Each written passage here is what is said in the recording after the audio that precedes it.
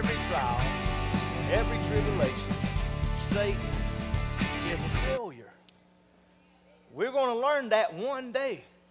Somehow or another, some point in our life. Anybody got a coconut head in here? Oh, there's a lot of y'all. Let me point my fingers. Woo! But my God is still alive and well today. He's still alive and well. Children's Church is being dismissed, and go ahead and turn your way to the book of Mark this morning. It's been on me lately. It's been on me hot and heavy since the resurrection service we had, the resurrection power.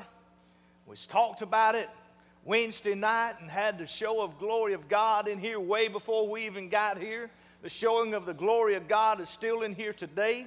He's still moving. He's still in the number one position. He's still the winner. He's still in the lead. He'll never fall back. It don't matter how far back in the race me and you get. God's always leading the pack. God is always at the front of the line. God is always in the front of mine and your life. And today, where you are exposed to God, where you are exposed to the resurrection power, and we'll have things to happen in your life. And that's when, and matter of fact, is when you get exposed to where the resurrection power is at, there will be lots of changes. Lots of changes. In book of Mark, in chapter 5, book of Mark in chapter 5, we'll start in verses 21 and read through verses 43. It's a little lengthy, but it ain't too much. It's still God's word, and it's still powerful, and we still need to read it. And this scripture, you probably all know it by heart, and it's about a dead girl and a sick woman. And today in America, not just saying right here in CFI, but here in America today, we have got sickness going on. It's inside the church. It's inside the church family. It's in our homes. It's in our family. It's in our friends. It's everywhere. And the only cure that I know to get you well is to get you exposed to where the power of the resurrection power of God Almighty is. I can carry you to the doctor. I love doctors, and I love the doctor's medications because I have to take medications daily. I'm not down them and not casting away them none whatsoever. We have to have those, and God's given those ability to the man and womankind to come and look at the body and help the body, and God has given the mankind the ability to help and develop a medication. But I want to tell you, if you want truly resurrected, if you want a truly healing in your life, if you want the true meaning of the power of the resurrection in your life, then we got to get exposed. And the only way that I know how to do that, church, I can't carry you to a doctor and get this to happen. I can't carry you to the bank and take out a loan and give you all the money to make this happen. I can't go and buy all the medications to you. I can't go to a palm reader, but I know that I can go to the Word of God, and I can give you the Word of God and expose you to the Word of God, and then that resurrection power will come and do for you what you need in your life, church. Man, oh man. And you see, I just didn't figure this out. It was figured out many, many years ago. And it said that in verse 21, when Jesus had been again crossed over by the boat to the other side of the lake, a large crowd gathered around him while he was by the lake. And today, church, we are that large crowd. Today, that's me and you. We have heard that Jesus has come to town. We have heard that Jesus crossed over that other side. Anybody this morning want to get in the presence of where Jesus Christ is at? Oh, I'm getting worried. Anybody want me to give you $1 million this morning? There's more excitement for that than they are to get in the presence of where Jesus is at. But today, I want us to look, and he crossed over to the other side. Jesus is God in the church today. He came inside this building today. He is right here. Jesus is here today, church. He's right in your presence. And after he got there, a large crowd gathered around him while he was by the lake. Then one of the synagogue rulers named Jairus, came there. Seeing Jesus, he fell at his feet and pleaded earnestly with him. My little daughter, oh, my little daughter is dying. Please come and put your hands on her so that she will be healed and live. So Jesus went with him. A large crowd followed and pressed around him, and a woman was there who had been subject to bleeding for 12 years. She had suffered a great deal under the care of many doctors and had spent all she had. Yet instead of getting better, she grew worse. And when she heard about Jesus, she came up behind him in the crowd and touched his cloak, because she thought, if I just touch his clothes, I will be healed. Immediately her bleeding stopped, and she felt in her body that she was freed from her suffering, church. And she felt not only in the body of Jesus, but she felt in her body that she was healed, church. And because she got in the presence of where God was at, somebody needs to get into the presence of where God is this morning. And the moment that you get there and God touches you, church, you'll feel in your body that the glory and the resurrection power of God has came on you. Lord, have mercy. Woo, man. At once, Jesus realized that power had gone out from him. He turned around in the crowd and asked, who touched my clothes? Now, I want to ask you a question right now. When's the last time that God felt you touch him? When's the last time that Jesus truly felt the power leave out of him, not because of your neighbor, not because of the one on this side, but because of you? When is the last time that you felt the power of God in you? But when is the last time that God felt the power leave his son Jesus Christ because of you touching him? I know that's tough. I know that's hard. You see, the people crowded against his disciples answered, yeah, you can ask who touched me? But Jesus kept looking around to see who had done it. Then the woman, knowing what had happened to her, came and fell at his feet, and trembling with fear, told him the whole truth. He said to her, daughter, your faith has healed you. Go in peace and be freed from your suffering. And while Jesus was still speaking, some men came from the house of Jairus, the synagogue ruler. Oh, Jairus, listen, Jairus. Oh, Jairus, your daughter is dead. They said, why bother the teacher anymore? Ignoring what they said, Jesus told the synagogue ruler, don't be afraid, just believe. He did not let anyone follow him except Peter, James, and John, the brother of James. And when they came to the home of the synagogue ruler, Jesus saw a commotion with people crying and wailing loudly. He went in and said to them, why all this commotion and wailing? The child is not dead, but asleep. But they laughed at him. After he put them all out, he took the child's father and mother and the disciples who were with him and went in where the child was. He took her by the hand and he said to her, Talitha cum, which means, little girl, I say to you, get up. Immediately the girl stood up and walked around. She was 12 years old. At this they were completely astonished.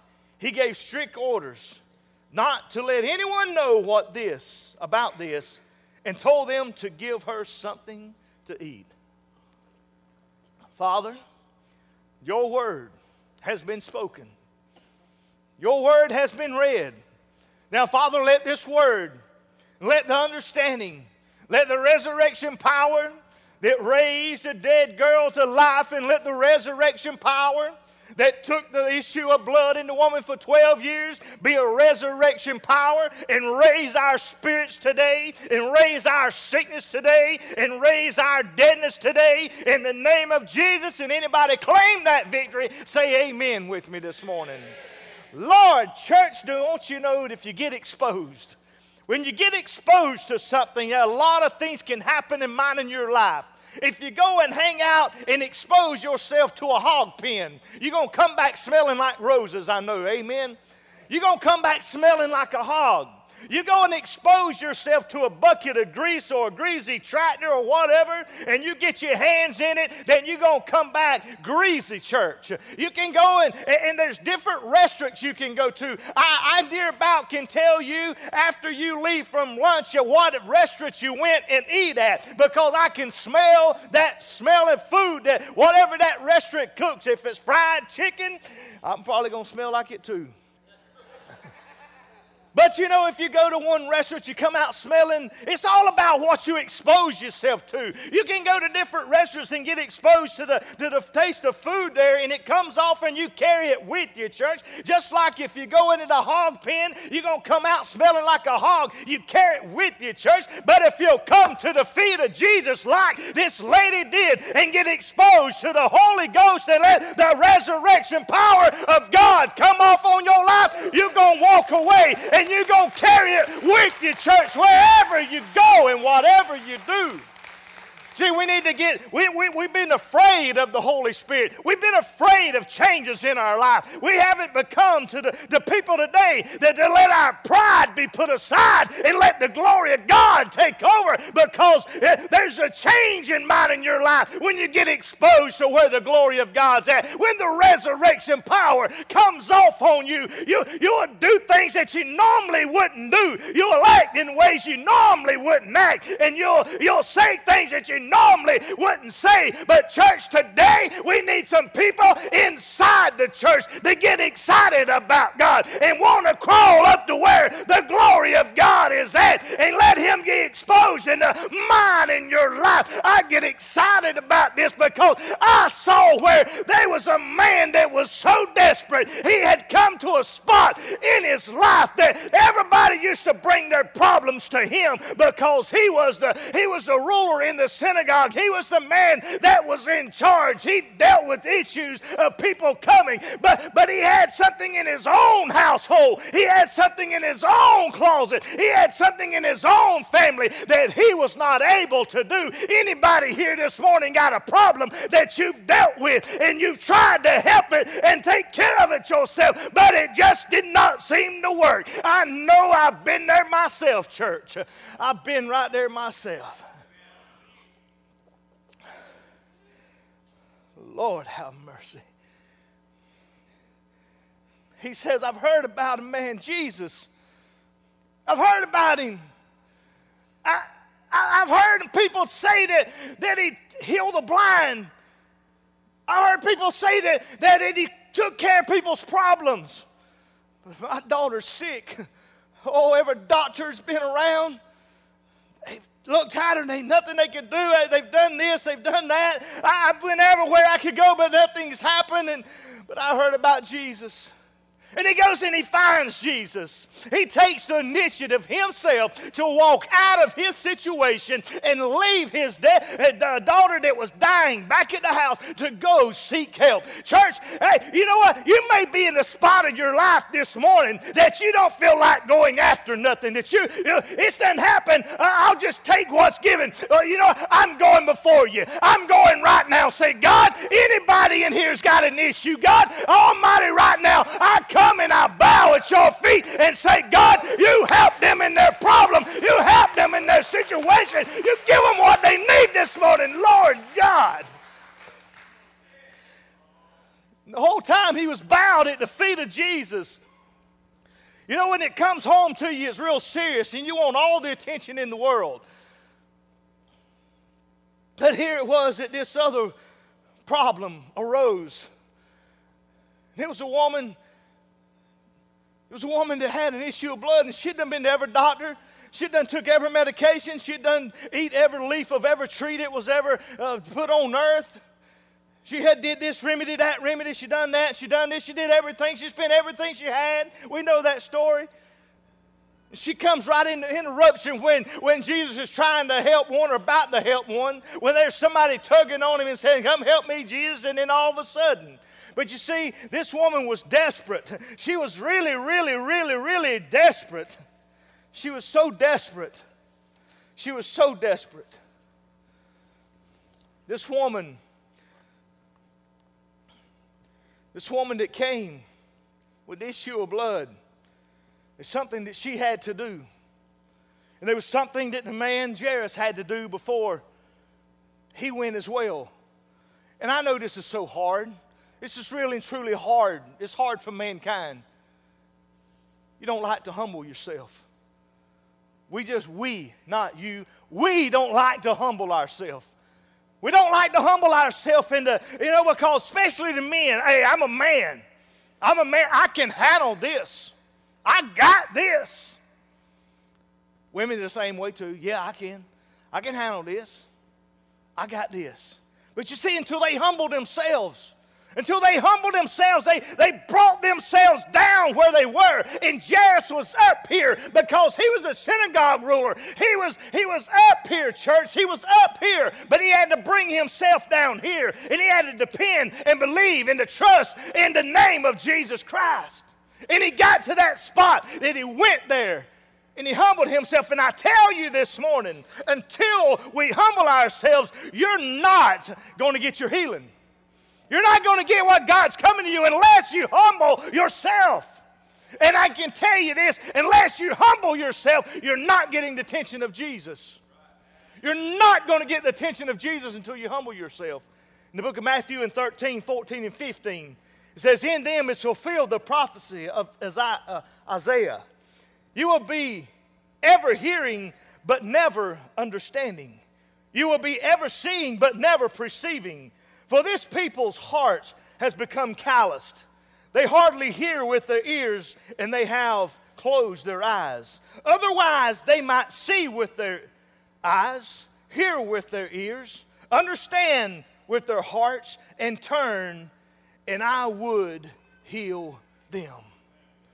You see, until you get this calloused heart broken down, until you get this callous heart just softened up and come and fall at the feet of Jesus, until you say, I can't do this on my own, until you say, there's no way that I can do this, God. I got to have some help. I got to have you. I got to have you to help me. Until we humble ourselves, God's willing to heal us just like he said. This prophecy is still going on today. There is many people, they're hearing the word of God, but they're not understanding the word of God. There's a lot of people today that is seeing the healings of God, but their eyes is not perceiving and saying, yes, that's exactly what that is. They're making excuses about that. But today, the only way I know to get you healed and to get you help is to expose you to the word of God and what God says, church. Get into the presence. Get to where there is, oh, Lord, have mercy, church.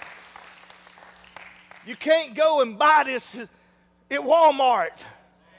I mean, Walmart's powerful and Walmart's good, and let's end with that.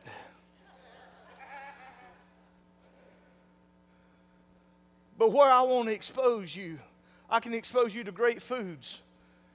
Steaks and shrimps and caviars and ham sandwiches, mater sandwiches, peanut butter and jelly, peanut butter and banana. Oh, you got to put mayonnaise on all of that. I can fill you up. I can feed you. Don't none of y'all show up at my house for dinner. I can fix you the sweetest tea, putting 12 cups of sugar in 1 gallon and make it sweet. I can buy you soft drinks. I can buy you water. I can do all this stuff at church. None of that is going to do you the good of being exposed to the resurrection power of Jesus Christ, church. None of it is going to be anything. It is going to have any power. There ain't but one power, and that's God Almighty himself. That is the God that's in heaven, the God of glory that sends down the same resurrection power that came off that cross, church. Arise in you today. It arise in you today. It arise in you today, church. That same resurrection power. But there's hard hearts. There's hard hearts. There's some that just won't take it. There's some that'll just walk away from it. There's some that'll be exposed to it, and it'll be like they got on their shield, they got on their bulletproof vest. It ain't penetrating here. It ain't penetrating here because I don't want to change. I want to be who I am. I'm going to stay who I am. Well, I can tell you, if there ain't no change, you're headed for the pits of hell.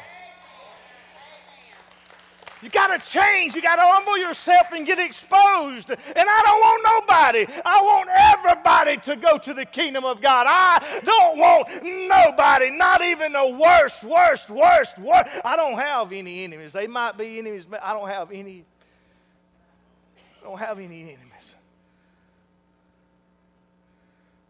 I love everybody. Cuss me out, spit in my face, we still going to love one another. Jesus was spit upon. Jesus had all kind of crazy things happen to him. But you know what? Jesus was just like the attitudes of this sick woman with an issue of blood for 12 years and the synagogue ruler Jairus. Their same characteristics was shown here. You know what? Jesus, he was desperate. He was willing. He was humbled. He was needing. And he was seeking. Just like this lady with issue of blood. You know what? She didn't get her healing because she was desperate. And she was willing. And she was humble. And she was needing. And she sought after hers. Jairus did the same thing for his daughter. His daughter wasn't able to go, but Jairus went on her behalf. I go before you today. I go on your behalf today and say, Jesus, if they're not willing to come on their own, I'll stand the gap for them. I'll stand the gap for them. He called me to be a servant. He called me to be a disciple. He called you to be servants. He called you to be disciples. He called you to get exposed to the holy power and resurrection power and let the fire start in you and you carry and spread that wildfire. Spread that wildfire everywhere. Lord, have mercy, church. Spread it. The healing that came, it came because they humbled themselves. It come because they was willing to bow. It come because they was willing to confess that they was not able to do it on their own. They come because they knew that they had no other way. There was no other option. Everything had done. She done depleted all her money. She depleted every contact she had. And Jairus did everything that he could. He called in every priest. He called in every prayer warrior to come. And there was nothing. But he says, I'm not going to stop here. I'm not going to give up here. The lady says, I'm not going to let the crowd stand in my way. You know what? If you don't want your blessing, just move by. If you feel something crawling up between your feet, you get out of the way because here I come. If you don't want to get there, I'm going to get there for you. I'm going to go. I'm going to get there.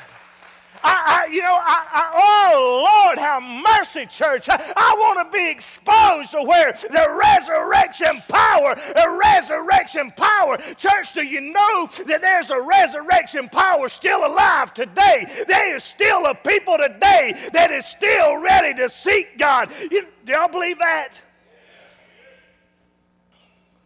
How many want true revival?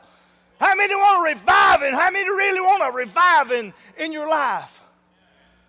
Well, I want to tell you, there's a revival going on. And it ain't but just a few miles from here. Matter of fact, it's in Omega, Georgia. That's just the other side of Tifton, if you don't know. 30 minutes, 45 minutes to get there from here. They're in their 8th week of revival. 8 weeks. 8 weeks. Is anybody willing to come here for 8 weeks straight right now for reviving in your life? Anybody willing to come and do that? Anybody? Lord, how much? You know what? I'm going to tell you, you can't do it on your own. There is no way that you can physically stand to come 8 weeks physically of your body every night for 8 weeks. But I can tell you what, if you'll get exposed to where the resurrection power that brought Jesus off that cross and rose him from that grave, I tell you, you won't have just enough power. You'll have more than enough power to want to come and be, Lord, have mercy, church. My goodness. There's healings that's going on today. There's people that's got deaf ears that's still being able to hear again. There's people that's blind that can see again. There's dead people just like this girl that is brought back to life again. Church, it's right here in our community. It's right in our homes, in our churches, right here. But you know, church, we got to get the fire going. We got to get resurrected today, church. Y'all remember the definition to bring back to use? Resurrection, to bring back to use. To bring back from the dead. We got dead spirits. We got dead spirits. We got cold spirits. We got hard spirits. Not just right here in this church, but they's in this church, they's in the church down the road, they's in the church down that road, and that road, and that road. Everywhere you got dead spirited Christians, the people that has professed that I love Jesus Christ, and they won't have a move in their life for nothing in the world. Lord have mercy, I want a fire to start. I want a fire to start. Right here, church. Lord, when is the last time? A couple of y'all come on, I'm going to pass out. When is the last time that you really and truly, I'm just as serious as I can be, you ask yourself this question. When is the last time that you felt the move of God in your life? Well, I can tell you for sure, exactly right now. You listen, if I've ever told you the truth, I'm telling it to you now. If you have not felt the move of God in your life, you listen, I'm telling you now, it is not God's fault. It is not God's fault. Somebody give praise to God for that, because it ain't His fault.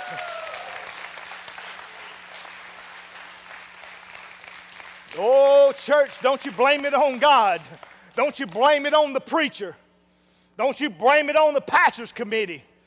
Don't you blame it on nobody except walk in front of that mirror and look who to blame it on. Because you know what? If the pastor's not with you, you still got the Word of God. And by reading the Word of God, you can be in His presence. If the pastor's committee's not with you, you still got the Word of God. Don't you blame it on nobody except yourself and say, God, I want to repent. God, I want the glory of God back in my life. I want you to help me. I want to be exposed to you. I want to, like you go to the hog pen and you get a hog all over you. I want to come to the church house and get the Holy Ghost on me. I want the Holy Ghost on me. I want the Holy Ghost on me, that when I leave here and when the people see me, they say, Lord, you smell like the Spirit of God. Lord, you smell like the Spirit of God. Lord, you look like you done been in the presence of where God is at. Oh, gracious church. Gracious, gracious, gracious. Won't you get exposed to Him? When you get exposed to Him, your healing will come. Your healing would happen. When you get exposed to Him, your deadness will come to life. When you get exposed to Him, things change. Things really, really, really change. But for you to get that change, for you to really and truly get that change, you start standing to your feet. You have to humble yourself. For you to get that change and for you to get in that presence, you got to do exactly like Jairus. You got to put other things aside and you got to crawl your way to the feet of Jesus. Maybe I ain't got enough help. Maybe I ain't got enough strength. Maybe I'm still embarrassed. Maybe I don't know. Maybe you, just like Jairus, I mean, his daughter, she was young. She wasn't able to go. She wasn't able to make that travel. Is there somebody that you can go stand the gap for? Is there somebody that you know that you could help?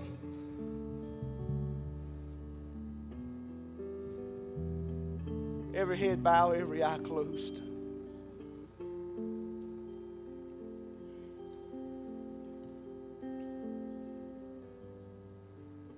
When that lady touched Jesus' garment, I want you to picture this while you got your eyes closed. I want you to picture this. I want you to picture this lady crawling on the ground to get up to where Jesus is at. And you see, when she gets there, she's already seen Jairus bowed at his feet. She's already seen Jairus down on his feet just begging Jesus, just come to my house. I got a need. There's just hundreds and hundreds and hundreds of people all around. But I want you to picture her reaching out and touching his garment, touching his cloak. I want you to picture her reaching out and touching. Now the next thing I want you to picture, as soon as she touched, I want you to picture her as her blood issue was gone just like that. She was immediately felt a difference in her body. And then the other picture is Jesus turning around and looking. Somebody touched me. But I want you to picture, you see all those other people, and there was thousands of people there. But it was not hard for Jesus to pick out who it was that touched her, touched him. Because, see, there was something different about her than all the other people. She had touched Jesus, but her body was changed immediately in the blink of an eye and the click of a finger. So Jesus looks around, and it's obvious. He sees her. She has to walk right up to him at that point.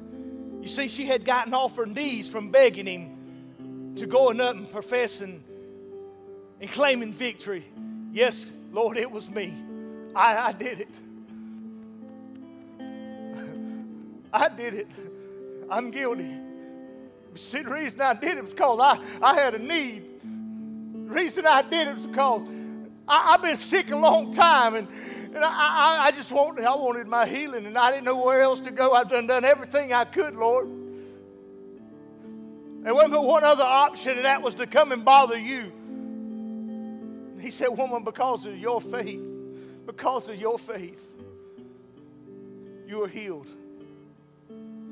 If you got that faith this morning, See, Jairus still didn't let that all interfere with him. He's still on his knees begging, and Jesus, they come running him and telling him, some of his friends, hey, leave the teacher alone. Your daughter's dead now. You see, he should have come a while ago. Lazarus was in the grave 4 days, but Jesus was never late. He said, don't listen to them. Hey, Jairus, don't listen to them. Just believe. All you got to do is believe, Jairus. This morning, will you believe? Do you need anointing of the Holy Spirit in your life today? You start stepping out and walk to this altar and meet me right now. You need the anointing of the Spirit of God in your life? You walk out right now and come get the anointing that God's got promised, not to nobody else, but to you. Step out, come in the presence of God right now. Get your anointing. God wants you.